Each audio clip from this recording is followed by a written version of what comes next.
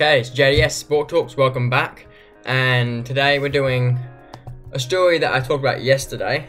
And actually before we do that, I should check, I should have done this before, I didn't think of it though, how McCarthy is doing. There doesn't seem to be any news on McCarthy at the moment.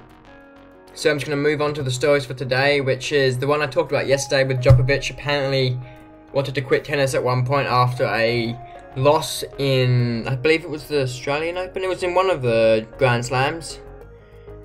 It was... It doesn't say. Oh yeah, what? It was against an Australian apparently. Jurgen Meltzer. Doesn't sound Australian to me. Not heard of him either. I don't think they say what Grand Slam it was in. They just say a Grand Slam match. That's the first story for today. Basically, I don't think it was really a proper want to quit, but I'll make the title anyway. So pretty much what happened was he was 2-0 up, and he'd already felt like he should have been doing better in his career because he kept losing important matches at that stage in his career against Nadal and Federer, who were a few years older, so they were closer to their peak. And I guess he was just a bit frustrated, and then in this Grand Slam game, which I still can't seem to find where it says which Grand Slam it was in, he was 2 sets up and lost. I don't know why that would make you want to quit, but he hasn't, and look where he is now. There's not really much to talk about. From this photo, it looks like it might be the Roland Garros. Roland Garros? Is that correct? Or was it? Yeah, Roland Garros. Yeah, definitely is the Roland Garros. That doesn't sound... Anyway, let's move on. So yeah, there's a lot of writing here, but it doesn't really say much. It's more like more of a really overly in-depth view on what happened. So basically what happened was he was 2 sets up.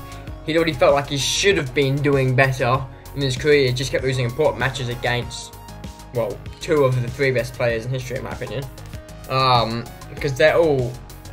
I don't want to say 3 best, 3 of the best in history. Yeah, it was definitely Roland Garros. It says here now, lower down. But there's a lot of writing here. If you want to read it, it will be in the description.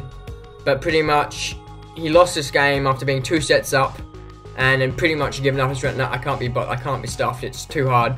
I keep failing at the important parts. Now I'm losing to like 27th seed. Is that seeded? 27th?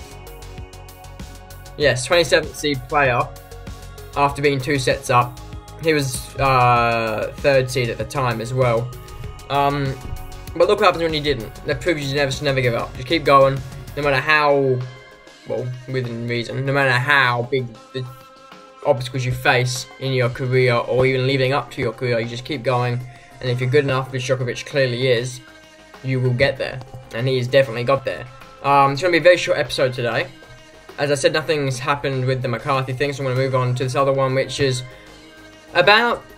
Well, this article is about Dean Cox being put into the Hall of Fame. But the whole story, I guess, is more about AFL has been putting a lot of players into the Hall of Fame lately, Dean Cox being the latest. There was another one a few days ago. They were all on my phone before, but I don't have the open, so I'm not going to bother bringing it up. Again, this will be in the description. This is going to be a very short video because I don't really know what to say about this, but there was some older guy from St Kilda recently that were put in. I'm going to try and find it now because I might as well. But yeah, so Dean Cox is the latest. Great player, Eagles. Ruckman. Then did he come coach with us? I think he did for like a year or something, and then moved on to Sydney, where I believe he still is.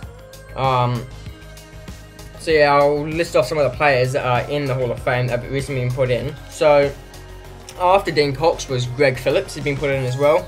Port Adelaide and Collingwood. I'm not sure where he played. I don't actually know Greg Phillips. It doesn't say where he played either. Obviously, Dean Cox, Ruckman, Eagles. Who else has been in there recently? Jonathan Brown's been put in there, forward for Lions, I believe. Yeah, for the entire career it was Lions. Simon Black has been put in recently as well, also Brisbane Lions. Not sure where he played, but I do remember the guy. John Kennedy's been put into the Hall of Fame. Lenny Hayes from St Kilda. Where was John Kennedy from? Hawthorn and North Melbourne was John Kennedy. So yeah, they've had a bit of a random spur of putting people in the Hall of Fame. That's really all I want to talk about this video. Obviously, for both. Was that English? That's really all I want to talk about in this video. Obviously, for both stories, there will be things in the description if you want to elaborate more on it. And if you want to see the actual, I'm not sure if you actually see that, but if you want to see the things where they announce the Hall of Fame, go on AFL's Twitter or on their Instagram, which is what I'm on, to look at it, to see the post saying they're on the Hall of Fame now.